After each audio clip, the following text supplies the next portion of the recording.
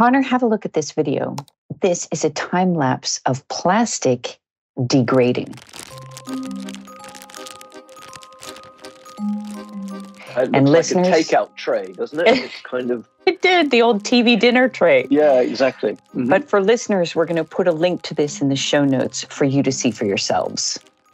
And obviously this is sped up. But a question for you, Connor, how long do you think this took in real life?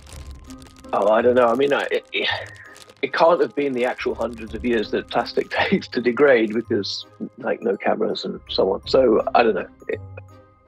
Months? Weeks? 48 hours. No way. And that is thanks to an engineered enzyme that was developed by Dr. Hal Alper at the University of Texas at Austin. So is he a biologist, and is biology saving the world again? Cleaning up our man-made problems? Indeed, and that is what matters today on this episode of Discovery Matters. Microscopic Eco Warriors. Welcome.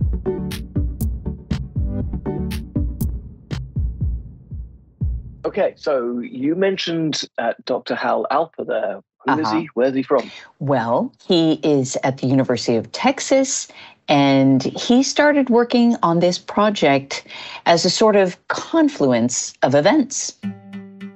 So our lab in particular has always been interested in trying to find sustainable solutions for biomanufacturing.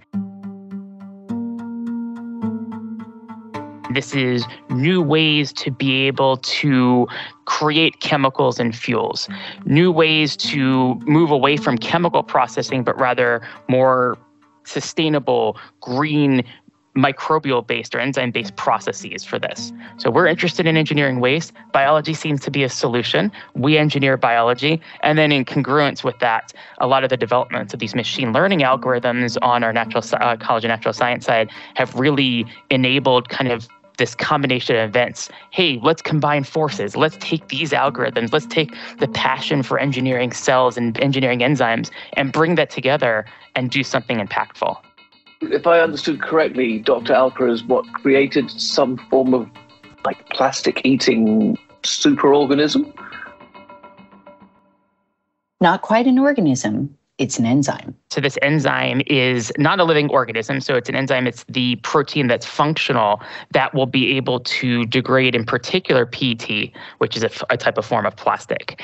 There is a lot of plastic waste out and around, and biology over time, it can find a miraculous way to be able to utilize everything that's out there.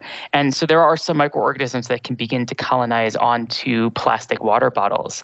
And then people have discovered that there are enzymes that give rise to that function in those organisms.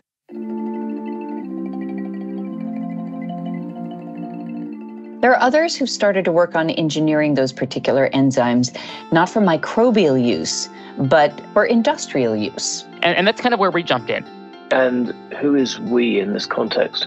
We is the Alper Laboratory at UT Austin, and they saw all of this as a great opportunity to merge different types of research. We love to talk about cross-functionality, don't we? That's absolutely spot on. All sorts of applications of different disciplines to kind of make things happen. I love that. Mm-hmm.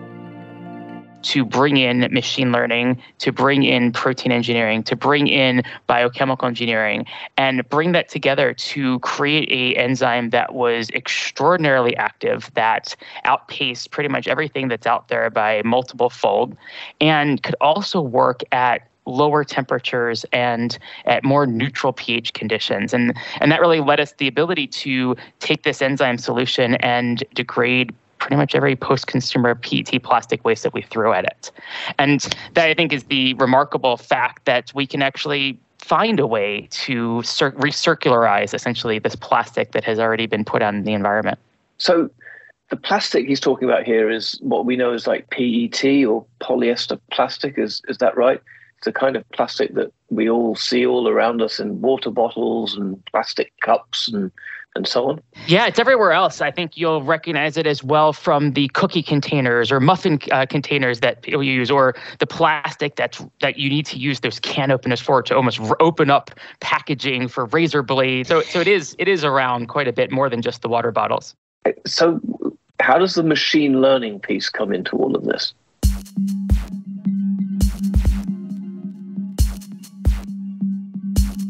Yeah, so the machine learning approach is developed out of the Ellington group in natural science. And there, it was the recognition that we can begin to learn from biology. And biology gives us a whole catalog of different proteins that we can investigate. And if you start to throw these proteins at a machine learning algorithm, you can begin to learn what makes a protein stable, what makes a protein good, if you will. And you kind of can get some of these details in terms of looking at the microenvironment around the various different amino acids that are within that protein.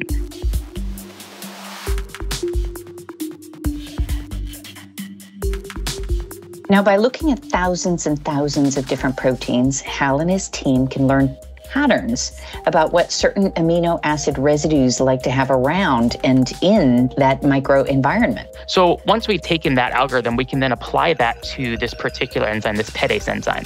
It is not a very stable enzyme. It decays itself at higher temperatures. It doesn't have prolonged activity. So they had those challenges that we recognize that this is probably not a very stable protein. So chances are there were residues across the board that were not really most optimal.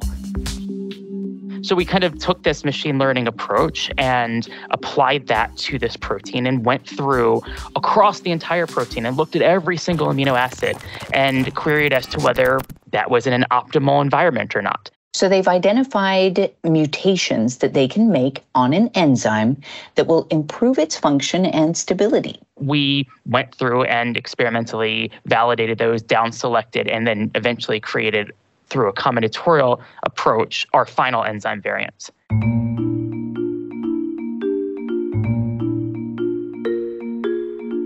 Okay, so it sounds like machine learning is really opening the door to us to sort of evaluate any types of mutations, any types of enzymes really, really broadly to see what they could do. Exactly, and it gets rid of limitations that were there before. It makes most sense to just hone in on just the active site of that enzyme, essentially the mouth of the Pac-Man, if you will, and kind of focus right on there. But this allowed us to find mutations that were far away from that. So regions that prior research had not looked at, because we looked very globally at this entire protein. And that really, I think, makes a huge difference in terms of the leaps of function that we can make in protein engineering.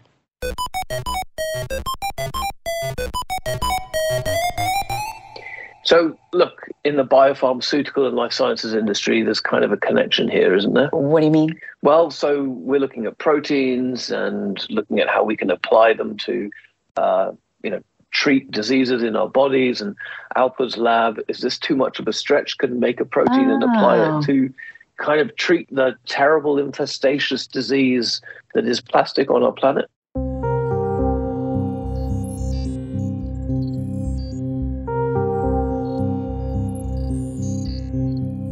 So Dr. Alper's kind of super anti-plastic, which is great, but does plastic have any value for him? We asked him that question, so let's hear directly from him. Plastic can be used. It can then be deconstructed back, which is essentially what this enzyme does, and deconstructed back to its starting point, from which we can rebuild that plastic once again, or we can say, this is the end of the life of this carbon. Now let's take that monomer and do something else with it. We can create it into a fuel, create it into a chemical. Theoretically, we can create it into a pharmaceutical even. So you can really think about using that carbon in different ways as opposed to just throwing it out into the landfill that eventually leaches somewhere else. We don't want that. That's not circular. Instead of this open circle, Hal says there are a couple of different routes for recycling. There's traditional melting down the plastic and then reforming it again. The challenge there is that when you melt, you're mixing everything together. You're not going to get the same property traits as you had initially. And especially in a lot of the life sciences applications, it's critical that that plastic, raw virgin PET or raw virgin plastics in general, have better traits than the recycled version. By being able to break this apart to its original building blocks and build it back up again, each time in that cycle, we're able to regenerate that virgin PET. So we're able to regenerate that same performance trait that it had from the beginning. So we can almost think about this in terms of using this in single-use type of manner for the single-use bioreactors or single-use chromatography systems. You can use that, have the performance you want, break it back down, build it back up, and you have that original single-use element once again. So it's almost like sort of the enzyme is like the old, do you remember on the VHS recorders? They're so old. You could press the old rewind line going backwards. Yeah, exactly. To some extent, it goes back to where it started. Not all the way back to the oil and petroleum that it started with, but back to the building blocks essentially on there. Or I liken it also to thinking about plastics to some extent are kind of just beads on a string. And what this is doing is just pulling the beads apart. So then you're left with that pile of beads once again. And sometimes you can string that together and make that same necklace that it had before, or sometimes you want to use that set of beads and make some kind of interesting craft instead for Mother's Day, right?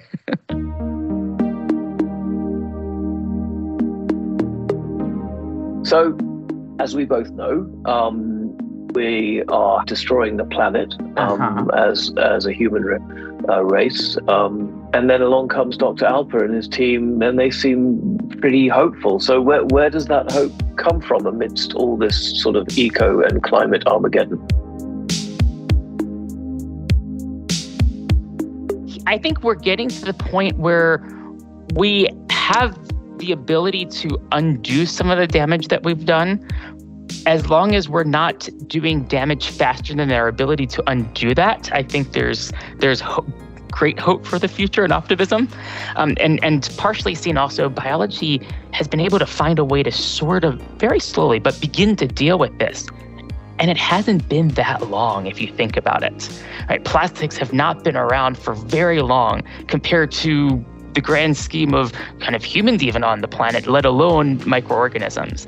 And so biology can find a way, but it takes time. Right. So and again, kind of comes down to this balance. I think science and biology and the advances that are happening, certainly in machine learning, are really enabling us to find unique solutions.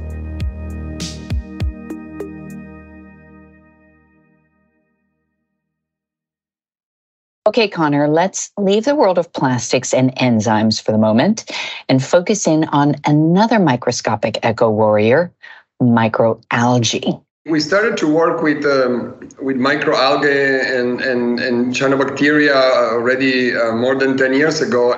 And who's this? That's Marco. Yeah, I am Marco Poletto. I'm a director and co-founder of EcoLogic Studio, which is a design innovation company specializing in the biotechnology for the built environment. And so what's Marco up to exactly? Our first idea was that we could then perhaps begin to look at these organisms not only as something that exists there in the kind of murky waters of some canal, but that actually could become a new medium, a new protagonist for of the future city. And so what could microalgae do in urban environments? Are they going to help improve the health of our cities in some way? Yeah, one of the major ways that the EcoLogic Studio's work has been used is through what they call this algae curtain. And that's where a building is given a new skin, kind of a bioplastic film. It contains algae, and these films can capture CO2 from the atmosphere at an estimated rate of about 1 kilo a day. So that is equivalent to about 20 large trees, just cleaning the air. So in terms of the possibility, the efficiency of these organisms, they are quite exceptional. The reason for that is that microalgae are single-celled creatures, right? So they are microorganisms. Their entire body, their entire metabolism is photosynthetic and it's kind of entirely devoted to converting CO2 and other minerals into biomass and releasing oxygen. So that's why we started to promote this use of microorganisms more and more in the urban realm, because being microscopic for them, the habitat that you can create in a little vessel, it's perfect. They don't know what happens around them. As long as they receive the light and the CO2 and the minerals, they are happy. And of course, the biomass that can be harvested from each of these vessels also has specific properties. There's an added benefit. Now we worked with different strands of algae. The most commonly used as nutrients to feed humans are the spirulina and the chlorella. They are proteic and they have a very rich mix of nutrients within them, so they are normally then dried and transformed into powders. This would make it possible for pretty much anyone to grow them within their home, even if they live in a flat, and harvest them regularly.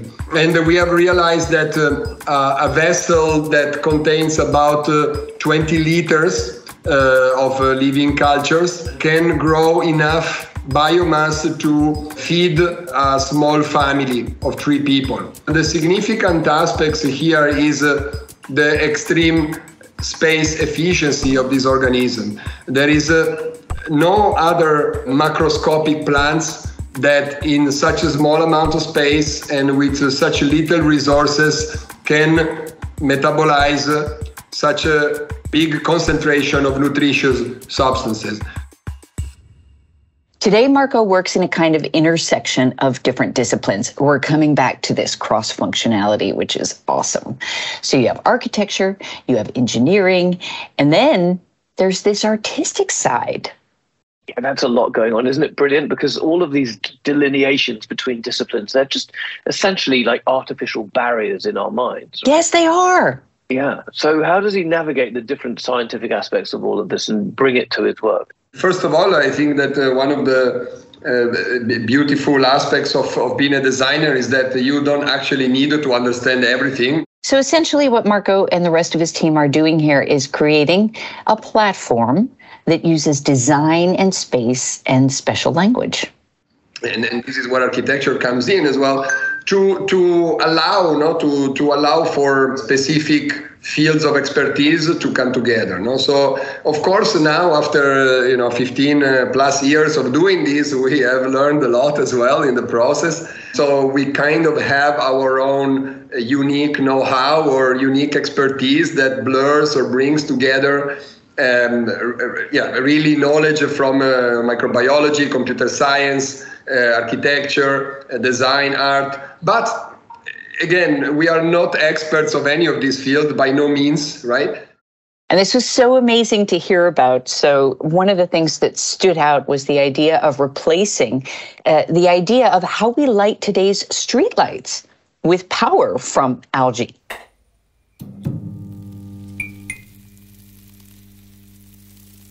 Okay, this is really exciting. And cyanobacteria, we know, are kind of responsible for all, essentially, of the oxygen on this planet in the very early stages of its formation. So this is super cool. It is. And, Marco and his team are inviting anyone in London to see and participate in his work.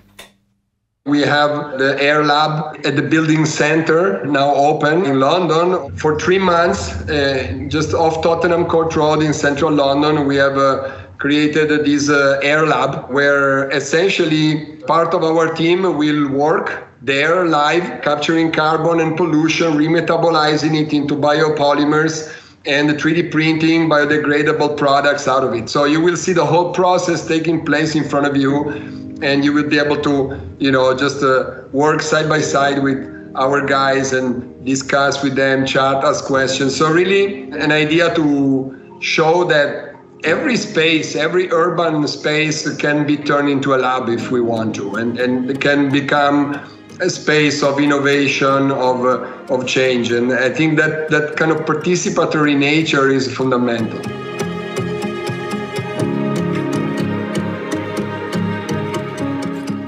So obviously, I mean, this is on my list. Absolutely. Me too. I'm so good. Can I have this stuff in my house? Maybe. Go see if you can meet Marco in London. There are lots more projects that EcoLogic Studio is working on, from streetlights, biotech labs, children's playgrounds. This is absolutely amazing how biology and urban settings come together for, a healthier future. And what if we brought EcoLogic Studio and the work of Dr. Alper at UT Austin together, and they did something really cool? Okay, getting a bit excited. But look, it makes us feel a little bit better that some people in some places are doing something towards solving the challenges on the planet, rather than just creating more and using science and art and design and creativity to do it. Fabulous. And it's so accessible. We can see it and we can participate in it. I just love that.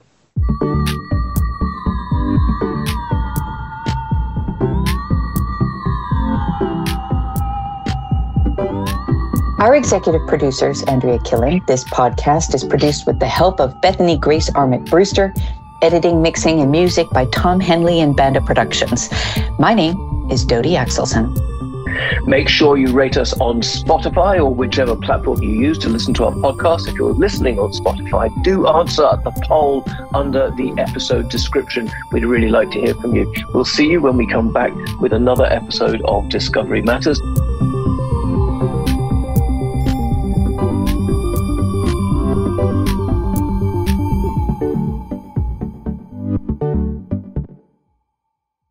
Biopharma is a patient-centric industry. And if you want to hear more from the patient, then have a listen to N. Lorem's brand new podcast, the Patient Empowerment Program. This new podcast series hopes to foster a community of care for nano-rare patients by supporting and empowering them as they navigate understanding their disease.